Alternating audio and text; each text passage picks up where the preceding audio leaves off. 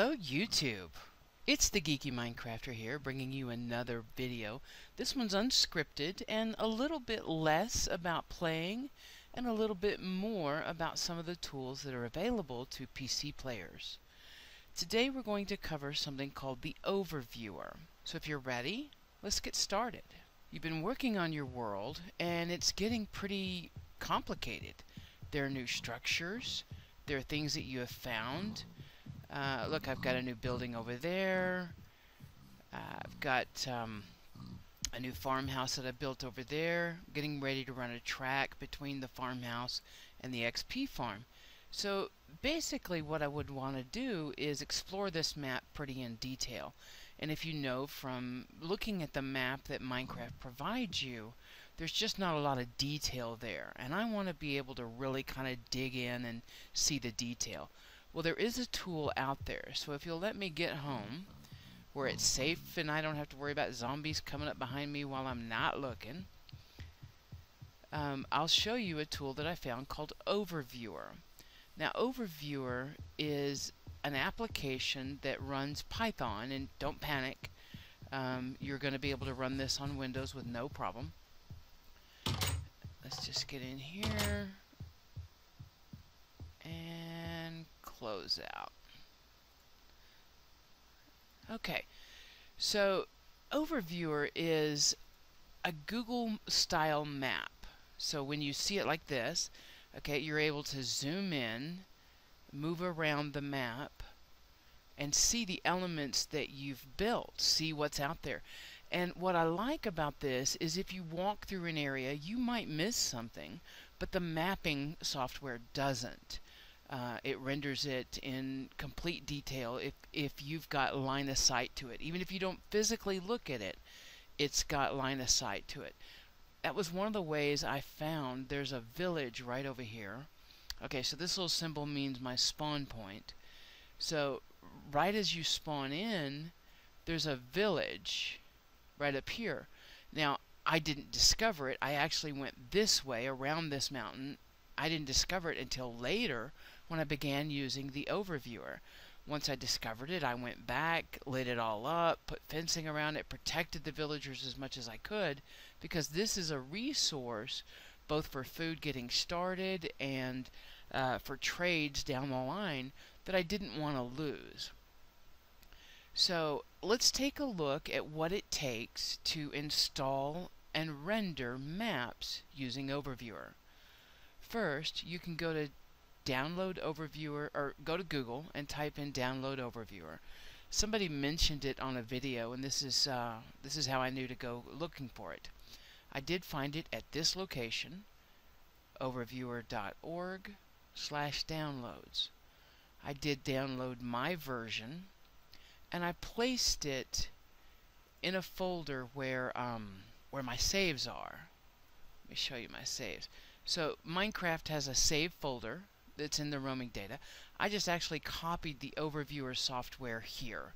Now I have a couple of worlds in here that I play locally, and then I have another world that I play on my server. I built a server so that some friends and I could get together in one world on the PC. Now you guys on the console, you guys have it great because you just connect online, you say you're online, you connect online, and you're playing a world together. The PC people have to do a little bit more work. So I did get my server up and running, and what I wanted to do was bring in a map view of all the work that we'd done on that server. And actually that's the one you just saw, so we'll be replicating that. So you can place this folder anywhere you want. You just have to make a note of where it is. The reason you have to make a note is because you have to, when you're running a batch file just says, hey, run this command and remember it, so I don't have to remember everything I had to type. Okay, so to reiterate, you can put this anywhere you want. You just have to make a note of where that is. Copy that, and then we'll place it in the batch file that we use to call it. Now I did shortened things up, made things easier for myself, because this is something that I run pretty much every time I quit playing. I run the render. I ask it to go out and update the map so that I can view it very simply. Now, I created a folder on my desktop called Maps. You, of course, don't have to. What I did, though, was organize the 4 things that I call most frequently in here. I just put shortcuts in here. So, in other words, I created a batch file, and then I put a shortcut to that batch file right here. Don't worry, I'm going to cover all this with you. So, you've downloaded it, you've unzipped it, you've placed it somewhere on your hard drive, and you've made a note of where that is. Next up is writing the batch file that'll call the Overviewer render engine and tell it where your map is. Okay, what I've done is I've opened my render plane map, or batch file rather. I've opened it in brackets. Now this works in Notepad, Notepad++, whatever your text editor is. This just happens to be one that I use. It does need 4 lines. Actually, this last line is optional, but I do recommend it. We're going to tell the operating system to turn the echoing off. And basically that just means don't be chatty in the window. Next, we're going to tell it where it's going to find the overview program, the exe file that you downloaded and unzipped and placed somewhere on your hard drive. You're going to tell it where to find it. Now, there's another option if you're a little bit more advanced. Just add this location to your environment variable called path. Then all you need is just overviewer.exe. It knows where to find it because it found it in the path. But that's a different video, really. So if you'll paste the location where you copied it here, and then add this overviewer.exe space 2 dashes, and then this is what's called a attribute. We're basically telling Overviewer to render the map using smooth lighting. Now this does take a bit more resources, but I find the map itself is much more pleasing. The next little area after a space is where it can find the Minecraft save file. Now remember I told you I set up a server that I play on, and it's on a different machine. So that machine can see this machine, so I just copy it to this machine's folder called long term. But again, what's in quotes here can be wherever your map, your saves are. Now as an example, this is my normal saves. Okay, so if I wanted to do the Geeky Minecrafter save, the local version, I'd copy this path here and place it here. Okay, next is another space, and finally, where do you want the map to be rendered to? Now I have several maps that I've rendered, but in this case, GM for Geeky Minecrafter, this is the plain version, so I'm going to render it here. As you can see right now, I just have an index file. That actually wasn't there. I just copied it in because I'm going to render it for you on camera. So this is where we want it to live. And then we turn echo back on, and we do a pause and exit. So this is what's called a batch file. And again, this is, you older guys and gals, you remember DOS, you remember you could run batch files to do complicated tasks or things that had really complicated instructions that you didn't want to have to remember. You could put it in a batch file so you could run it. Now technically, you can go to a command prompt and type all this in, but why on earth would you want to? So to run it, you would go to Command and go to where you stored this and just type this name. Now there's an easier way, and I'm not going to recommend you run it in the command prompt like this, but I will show you how briefly. Now remember where we saved it. Let's open that file location. So this file location where we saved this batch file right here, we save this to this folder, F downloads. So I would type F to go to the download, or that drive. I would type CD to change directory, and I would go to download. Within download, I'd go to online.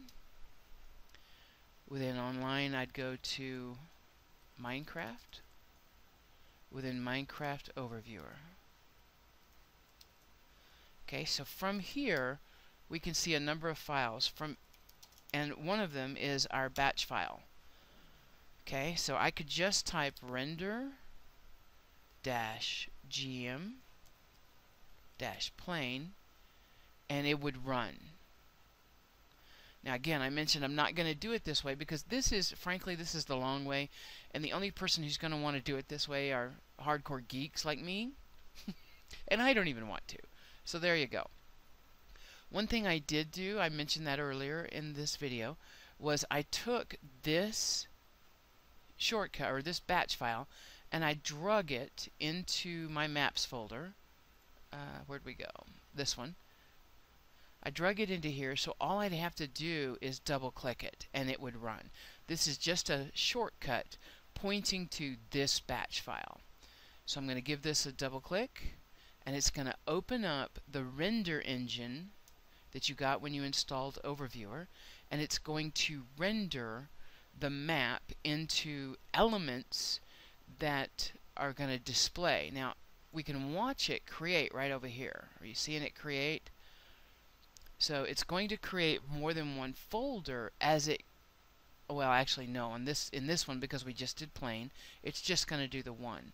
And this index file is going to point to all the content down here when it finishes. So there's some JavaScript that's running, there are some images that are going to be displayed on screen, and as you can see, this is going to take a little while. So I am going to pause the video for just a moment while it finishes rendering. I'll be right back. Okay, it's all done, and as you can see, it's let me know where the render was written to, and then it also put this press any key to continue. Remember that pause and exit that we put in? That's what is causing that. So I like this because it lets me know when I walk back out to the computer, okay, this finished, and sometimes you can forget that you ran it. So if you press any key, it will go away, and now we can open up the maps area, the folder where we ask it to place its map, and remember it was documents, maps, GM plane. So there's GM plane, and then if we just double click the index file, we're going to get the smooth lighting render. Now as you'll notice, north is in the upper left quadrant, and as I zoom in, you always have this home character. This is where you spawned in. And as you can see, I spawned in right here, and I went back later and I built this beacon so I'd be able to find it. I put some torches down to light my way back to where I'm putting in my world. I even built a cabin. As I have people join my world, I'd want to be able to offer them some refuge. So this is the render engine. As you can see, I'm just dragging and then zooming in, and it's got quite a bit of detail that's available here, and it's just an amazing feature. Now, because we ran it smooth lighting, and that was the only specification we gave it, I only have one map, one direction, with north always up here. Now, I don't know about you, but sometimes I need a different look at things, especially like right here. Look at this. I can't see the front of my house because it's on the other side of this mountain. So I wanted to find a way to look at this in a completely different method. In other words, I want to be able to flip north to the lower right instead of the upper left. That's what this next section is going to be about. Overviewer allows for some customization, some configuration, if you will. Now, don't let this long file scare you. It's broken down into very simple commands, which I'll place in the description down below. Basically, we're going to tell the overviewer where do we want our output. So when we use this configuration file, this is where it's going to put the map. We're going to tell it where to get the map, the Minecraft version. Now remember I mentioned I have a local version and a server version.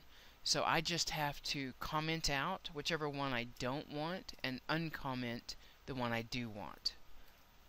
Now I do like running the server version because that's where I'm doing all the new builds.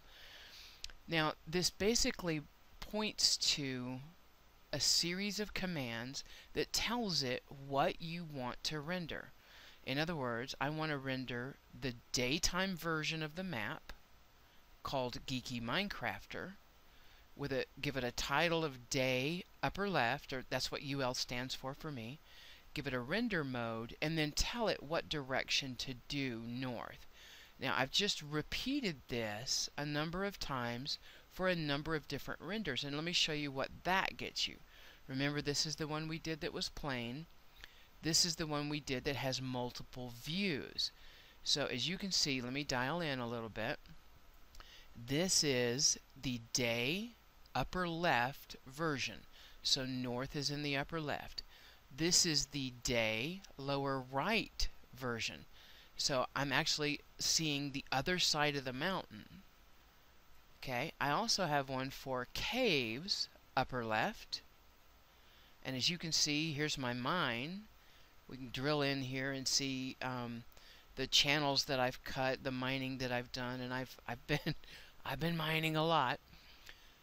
Just like our daytime version, I also want my caves lower right. And the main reason for doing this, I have found underground is a bit more complicated. I'll give you an example right here. I found a spawner right here. Okay, and it looks real close to my base, right? If this is my base, this is my carrots, this is my wheat inside, this is my new netherrack. This looks very, very close, right? Caves upper left, day upper left.